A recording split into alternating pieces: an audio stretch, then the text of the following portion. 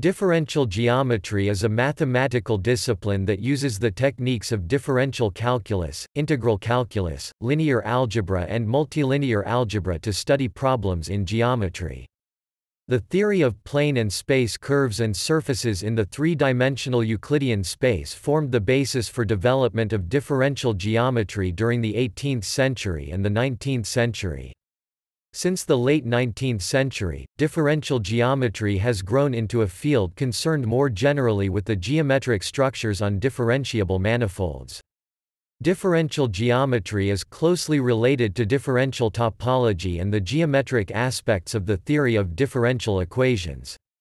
The differential geometry of surfaces captures many of the key ideas and techniques endemic to this field.